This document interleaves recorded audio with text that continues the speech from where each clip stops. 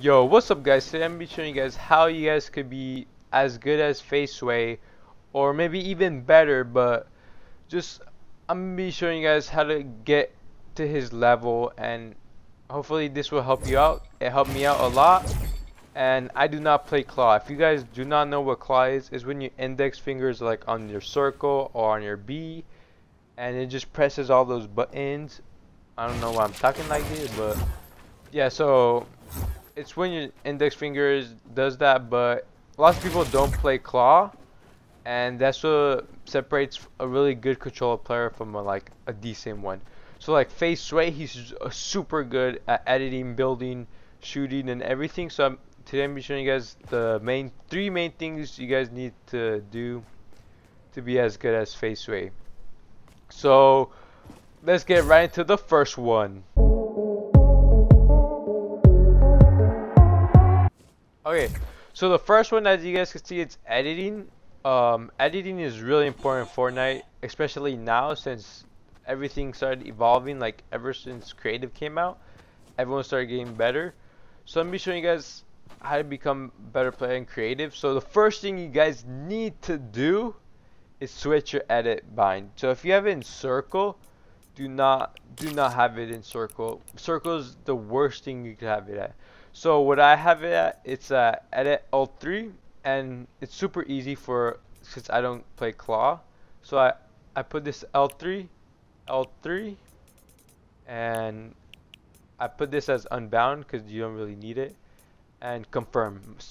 My confirm is the same as circle as the default one, but yeah, I really recommend you have to switch if you do like you.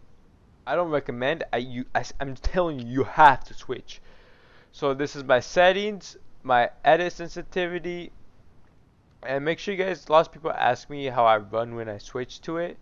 It's toggle sprint or sprint by default. I have these on. Make sure you guys copy exactly all my settings if you want to be as good as Faze Sway or as good as me. Because I become a really good controller player, and I really recommend my settings.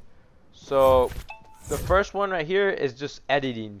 So what you guys want to do is get all the builds out and practice on them. So the first stage is set editing, and let's get into it. So the wall, since I have it all three, I have the edits down. Like I practice a lot. So make sure you guys do practice a lot. So to edit a wall really fast, I usually go down depending on the situation I'm at. So if I'm probably stuck in a 1x1, I'll probably go like this up. But make sure you guys just practice editing walls like this. If you guys mess up a lot, it's fine because you're practicing. So you see, I'm going down. I don't really prefer going down, but yeah. So, and then people always tell me that circle, like to confirm, isn't good, but I think it's really good. So make sure you guys do practice your walls, and another important thing is resetting your build. So make sure like your fingers, it's all muscle memory. So make sure you're used to just resetting your wall. So my resets are the same, the default. Lots of people do R1, but I don't know about that. But yeah, so reset is normal, and yeah, just practice walls. Walls are probably the most important thing to practice in Fortnite, since you really use walls for everything more than anything. So practice those walls. Make sure, oh, I just got a huge life spike, but make sure you have walls down. Just this is the most typical wall edit you guys should do, so make sure you guys practice those. The next one is ramps. For ramps, make sure you guys are used to just like cutting them in half like this. I don't know what it's called, just making them into like smaller stairs. But yeah, make sure you guys practice that. More advanced ramp edits are just like turning them upside down like this. So if you guys, first recommend you to just practice this with your new edit bind if you just switched. It's really good. And once you get better, you could like start messing around with ramps, learning how to move them like any direction, and it really helps you out a lot. Because like ramps are like the second most important thing in Fortnite when it comes to editing. So the next one is cones. So cones, they're probably the definition of the skill gap in building scenarios.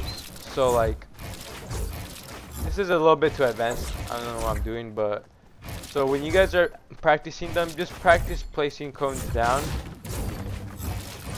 and just editing them. So like this, or you could practice with your friends.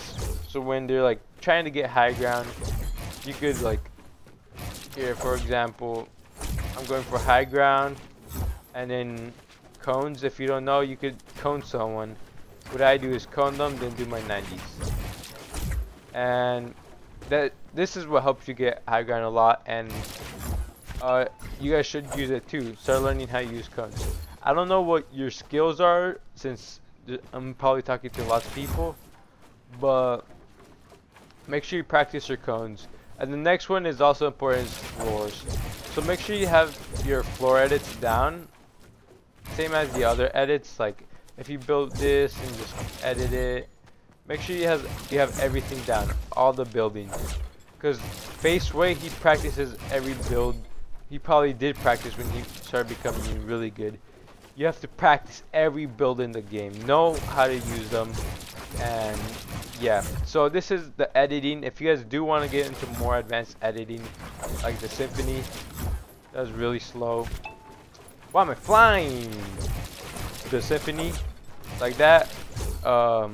You guys could practice that. This takes a little bit more time since it's a bit harder, but I do not play claw and I could do it. So if I don't play claw and I can't do it and I could do it, you guys could do it too. So let's go into building, and building is super important, so let's go into it. Okay, for building, the most common thing I recommend is learning how to do 90s. So you guys all probably jump with X. For me, I jump with L1, so I understand how hard it is for you guys to like jump and do your 90s. But for me, I place cones down with X or A for Xbox players. But that's what I do, so I understand how hard it is. But I have friends that could do 90s jumping with X without claw, and they're really good. But for 90s, for me, I just go on top of the ramp and then do the 90s. So like this. Lots of people, they do this extra building, but I don't like 90s like that. I just go on the ramp and then make the 90s like that.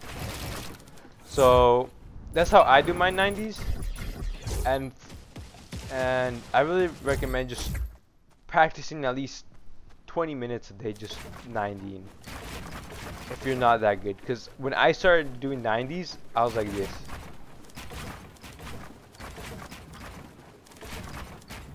And then that's really bad, and you'll never get high ground on people like that. So make sure you guys, when you're doing 90s, keep moving forwards, like jump forwards. See how my guy is constantly running forwards? So make sure you guys do that, and that's what separates a good 90 from a bad 90.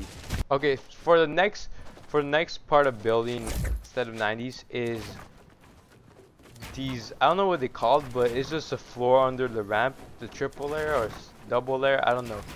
But I say when building, this floor is probably the most important, like the most important, because like it secures like from them coning you or from blocking your opponent from down there. So make sure you guys, if you guys don't know how to do this, practice it. It's really easy. I always place my floor first, but that's my opinion.